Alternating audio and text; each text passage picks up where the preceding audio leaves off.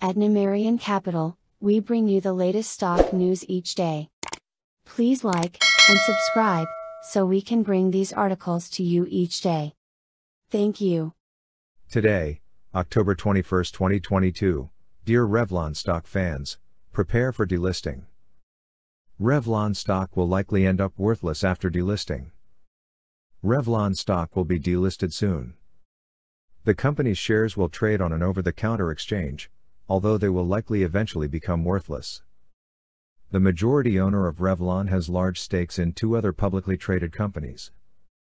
After becoming very popular with retail investors on social media, Revlon, NYSE, REV, stock will be delisted soon.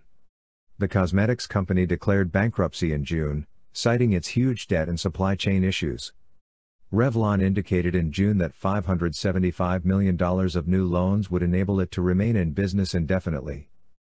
Revlon stock also briefly enjoyed a stint as a meme and short squeeze play.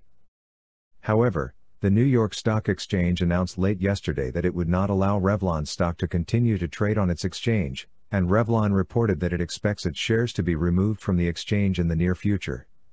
Moreover, it noted that the NYSE had suspended trading in Revlon stock. After the delisting, the shares are expected to trade on an over-the-counter exchange, Revlon reported. But the common stocks of bankrupt companies usually become worthless. Two other stocks held by the majority owner of Revlon. Billionaire Ronald Perelman owns an 85% stake in Revlon. Some investors may be interested in knowing that Perelman's investment company, McAndrews & Forbes, owns shares of two other publicly traded firms. As of June, McAndrews & Forbes had a 60% stake in biotech firm VTV Therapeutics. The company's treatment for type 1 diabetes has received fast-track designation from the Food and Drug Administration, and it is scheduled to start Phase 3 trials of the drug during the current quarter. Perelman's company has a 33% stake in Sega Technologies, Yahoo Finance reported last month. Sega owns the rights to Tecovirimat, a smallpox treatment that the FDA approved 4 years ago.